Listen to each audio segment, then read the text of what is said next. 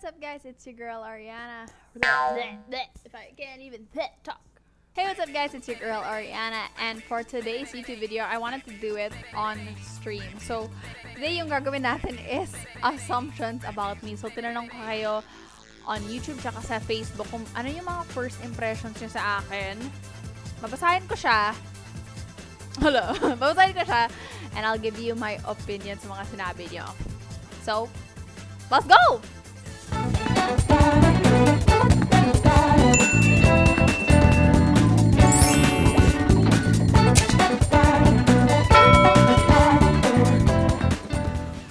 Let's start. Okay, so our first assumption of the day, kay Kier Osma, sabi niya, first impression, kagaya ng mga ibang streamer na they're doing streams for views and for the sake of money. Naintindihan naman namin dahil kung tutuusin ay trabaho... Ano to? Sorry. Naintindihan naman namin dahil kung tutuusin ay trabaho na nila yon. But ikaw, kakaiba ka. Alam mo yon? Yung nagsistream ka just to play and interact with your viewers, ang sarap lang sa feeling, lalo na pag jamming session na, haha. Yun yung first impression niya sa akin. Oh my gosh. I understand then, you know, some streamers really have to do it, you know, to help make money. Para maging mas popular sila. But not that I'm saying what I'm doing is... feeling ko yung ginagawa ko is different. Yun talaga yung intention ko for streaming, was really to start like hanging out with you guys, getting to know you. At I just love to play ML. Kaya yung lahat ng mga kasama ko sa games ay puro viewers. Because I don't know, I love it. I just like hanging out with you guys. Yun lang naman talaga. I don't know kung ano yung intention ng ibang streamers, pero ako lang yan. Okay, moving on. Galing naman to kay Pau Azane sa Facebook din. Sabi niya, akala ko sa unang mataray dahil sa makeup. Pero hindi pala. Saka yung bibigyan ako ng pagkakataon makasama ka, Ate Aryanna, siguro magiging masaya ako kasi ang lakas ng tawa mo. Siguro pati ako matatawa sa'yo. Sana masagat mo to, tsaka mabasa mo to, at pahingi na rin ng skin. Hindi ko kita magbigyan ng skin, Pau. But, thank you. O nga sorry ako, nakaka-intimidate naman yung profile pic ko. I-update ko na lang yan kasi old pic yon, nung February pa yon. So, i-update ko siya na mas friendly yung photo. Parang, gano'n na lang yung, yung profile pic ko. Pero yan, hindi ako mataray. Like, if you see me in person, usually yung resting face ko, ganito siya. Sumukhang mataray ako, pero hindi naman ako mataray. Sorry talaga. I mean, some people talaga have RBF. Resting bored face. Basta maganda, mukhang mataray. Sorry sorry, Wellan. Pero ayun, guys. Alam mo naman, na GB lang tayo dito sa stream. I'm always laughing. So, thank you. Sorry if I ever see mataray. I love you guys. Moving on. Move on na lang tayo sa next. Galing kay John Steven Bersabe, galing sa Facebook. First impression, marunong magluto. At guess what? Marunong talaga magluto. Tapos, nakakahawa pa yung tawa. Daming sabi sa akin na nakakahawa talaga yung tawa ko. Pero, thank you. Thank you. I just know how to have a good time. Pero akala niya na marunong ako magluto, guys. I've been cooking since I was younger talaga. So, yes, mahilig talaga ako magluto, mag-bake, lahat na. Okay, galing kay Arnan G. Jundis. Akala ko noong unang shy type ka kasi noong kinakausap ka ni Boss Dogs, medyo clingy yung boses. Medyo clingy yung boses mo, Lodi Cakes. Actually, super shy ako. Alam ko hindi masyado halata kasi madaldala ako dito sa stream. But in person, usually kung wala akong kilala sa event or mag-isa lang ako, super quiet and shy talaga ako. Especially with people na I'm not really close with. So, nung na time na yun, na tinawag niya ako ni Boss Dogs, I was like, huh? So, ayun.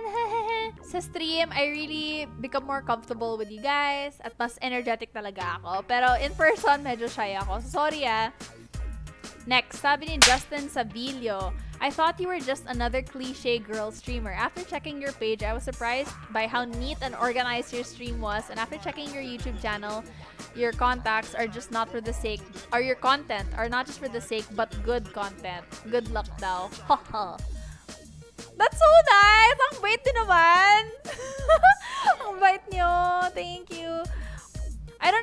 mean by cliche girl streamer? Kasi I actually don't watch that many streams. So, hindi ko alam kung ano yung typical. I think yun yung pro and con na ginawa ko is I didn't watch stream. So, wala akong base sa how to stream. So, I just did it how I felt na komportable ako. Kung ito yung mood, kung clean daw, kung maayos, kung organized yung stream ko daw. Dahil isang organized na tao ako. So, ayun lang naman. But thanks. I'm glad that his impression changed about me. Next one, we have an impression galing kay Sheng De Castro. Masungit daw ako.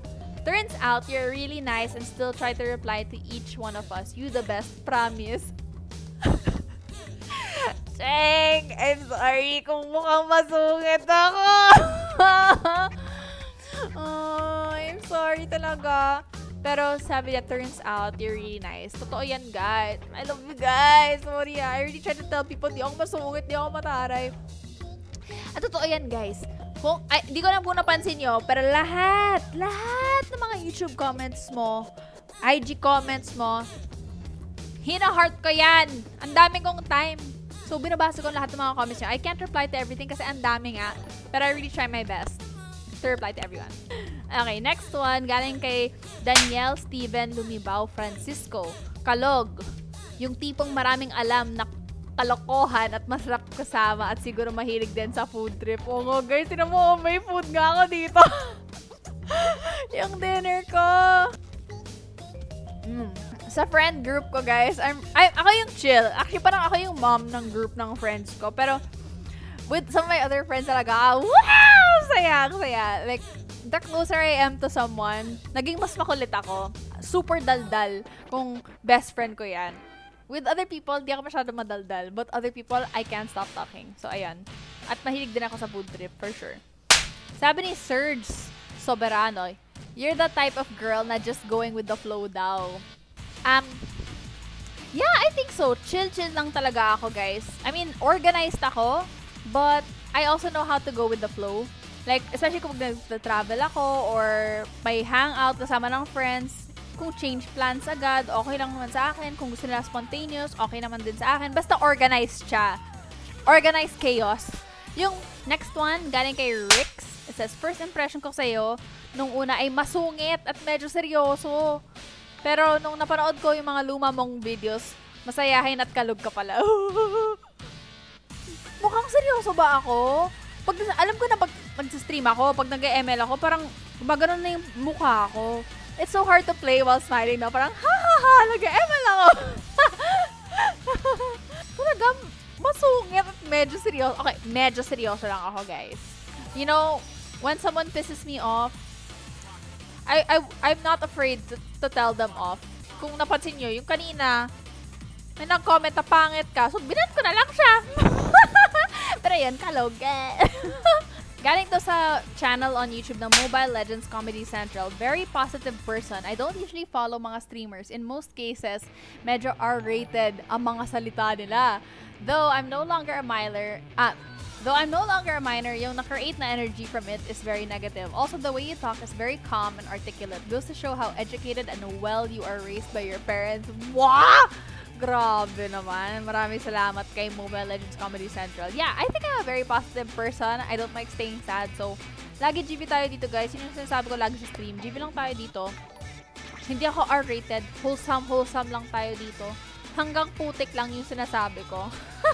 Kay Fitzgerald Bebiera, he says, my two greatest assumptions about you is boyish and tahimik at mahiyain. Tatlo yan. Pero nung pinanood ko yung mga vlogs mo ate, mind blown daw. Boyish, tahimik at mahiyain. You know what? He's not wrong. Nung bata ako, very tomboyish ako. Lahat ng mga friends ko, lalaki. Mahilig ako sa sports, sa anime, mga race cars. Pero also, super girly din ako. Mahilig ako sa pink, you know, sa makeup. So, parang best of both worlds siya. Tahimik ako around people na hindi ko kilala. At mahiyain din. But, you know, when I get to know you guys better, mind blown. Next one, sabi ni CJP, napaka mapili, lalo na sa boys. Dapat gwapo, pagpangit, ekis agad. Hahaha, no hate, just some random question lang. Hindi ako choosy. However, kung hindi lang pangit siya sa face, pero pangit ang personality niya, there's nothing wrong with that. Yun naman yung preference ko. And not everyone who I find cute is cute to others, and not everyone who is not cute, baka cute sila to others. So, depende lang talaga sa tao at sa type nila. So, kung ayoko yung isang guy, edi X agad. No matter how they look or who they are. Usually, if they're not my type, then bye. There's something wrong with having standards, guys. Di mo naman kailangan na mahalin yung isang tao just because they like you back. Okay? Dapat you really like them. At sabi ni Erickson Montaliana, mataas ang standards. I don't think mataas yung standards ko, pero may standards ako. Oh, diba? Yun lang. Yun lang sasabihin ko. And lastly, sabi ni David Bayabay, for me, ikaw yung madali ma-attach sa mga tao na mabait at may respeto. Pero kapag niloko ka o pinaplastikan, ikaw yung parang lalayo na lang at wag na silang pansinin. For short, no to toxic people. That is so weird. Sobrang on the spot ang assumption na yun, guys. Ako, nagbibigay talaga ako ng mga chances. Like, to everybody I've been around, guys, love, support, all my energy to you. Especially kung ikaw yung friend ko. But, kung naging plastic sila, dishonest, not supportive, bye! You know, I'm already at that age na wala nang pake. Like, why am I gonna keep yung mga negative people sa buhay ko? So, goodbye na lang sila, di ba? Wala na akong time para sa nega. GV lang tayo dito, friends. I'm not saying na, you know, just because someone screws up one time, goodbye agad. Pero, just for yourself, kung nirespeto mo ang sarili mo, guys, you won't tolerate people who don't respect you din. Yun lang. Okay? So anyway, that is it for my assumptions video. Sana na-enjoy nyo yan, guys. And if you're watching this on my YouTube channel, huwag na kalimutan na i-like mo ang video, mag-subscribe din kayo, at itunog mo ang kampana kung gusto kayo ma-notify whenever I have a new YouTube video. Bye! Joke lang.